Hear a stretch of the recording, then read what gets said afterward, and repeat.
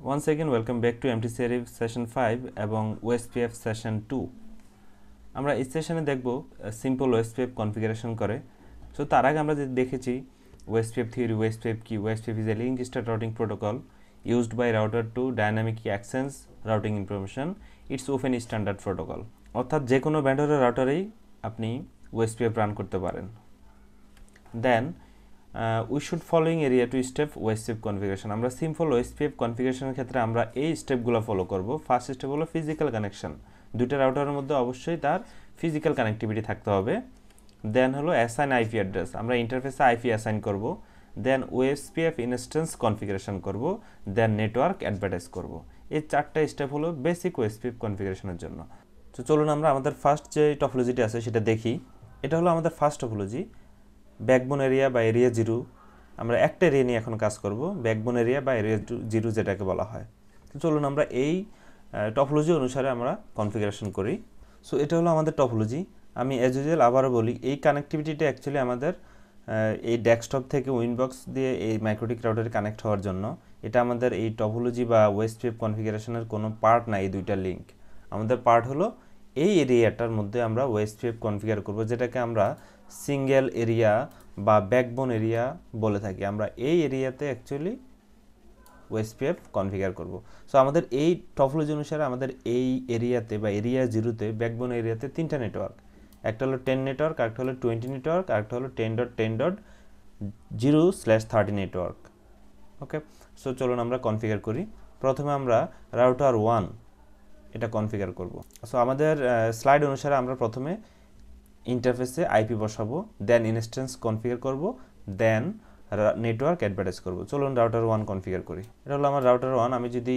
নাম দিয়ে দেই সিস্টেম থেকে আইডেন্টিটি দেন মাইক্রোটিক রাউটার 1 ওকে সো আমি প্রথমে আইপি বসাবো এই রাউটারের দুইটা ইন্টারফেস ইথারনেট এই রাউটারের দুইটা ইন্টারফেস ইথারনেট 1 হবে 10.10.1/30 আইপি থেকে অ্যাড্রেস থেকে প্লাসে ক্লিক 10.10.10.1/30 কত এটা ইথারনেট 1 অ্যাপ্লাই ওকে দেন আরেকটা হলো ইথারনেট 2 192.168.10.1 192.168.10.1/24 এটা কত ইথারনেট 2 অ্যাপ্লাই ওকে ইন্টারফেসে আইপি বসানো ডান দেন আমরা মাইক্রোটিক 2 যেটা এটাতে আইপি বসাবো এটা হলো মাইক্রোটিক 2 আমি যদি নাম দিয়ে দেই সিস্টেম থেকে আইডেন্টিটি এটা হলো মাইক্রোটিক 2 অ্যাপ্লাই ওকে দেন আমরা আইপি বসাবো আইপি থেকে অ্যাড্রেস থেকে প্লাসে ক্লিক ইথারনেট 1 হলো 10.10.2 ইথারনেট 1 অ্যাপ্লাই ওকে দেন 20.1 বসাবো 192.168.20.1/24 এটা বসবে ইথারনেট 2 তে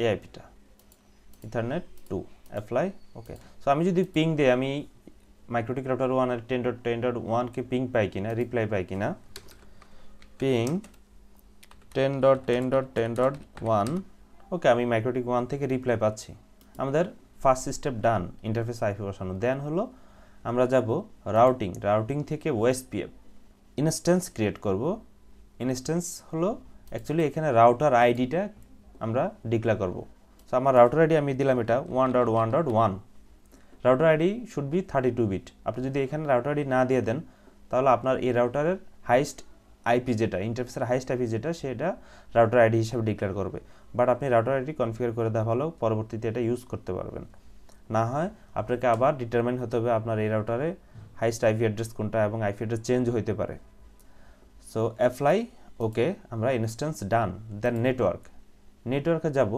প্লাসে ক্লিক করব প্লাসে ক্লিক করে এখানে আমার এই রাউটারে দুইটা নেটওয়ার্ক শুধু আমরা নিজের নেটওয়ার্কগুলো অ্যাডভার্টাইজ করে দেব একটা হলো 192.168.20.0 আরেকটা হলো 192.168.10.0 192.168.20.0 সরি নেটওয়ার্ক লিখবো /24 এবং এটা ব্যাকবোন এরিয়া আমাদের যেহেতু একটা এরিয়া ব্যাকবোন এরিয়া আমরা এই জন্য এরিয়া ক্রিয়েট করলাম না অ্যাপ্লাই ওকে যদি এরিয়া ক্রিয়েটের প্রয়োজন হয় তাহলে আপনি এখান থেকে প্লাসে ক্লিক করে এখানে এরিয়া ক্রিয়েট করে নিতে পারেন আমাদের এরিয়া ক্রিয়েটের দরকার নাই, যেহেতু আমাদের একটা এরিয়া ব্যাকবোন এরিয়া। দেন আমাদের আরেকটা নেটওয়ার্ক আছে 10.10.10.0/30, এটাও ব্যাকবোন এরিয়ার মধ্যে আছে। Apply okay. সো আমরা প্রথমে ইন্টারফেসে আইপি বসালাম, ইনস্ট্যান্স ক্রিয়েট করলাম, নেটওয়ার্কে গিয়ে আমরা নেটওয়ার্কগুলো অ্যাড করে দিলাম। That's done. MikroTik রাউটার 2 এর কনফিগারেশন ডান। আমরা এখন MikroTik রাউটার 1 এ কনফিগার করব। এটা হলো MikroTik রাউটার 1।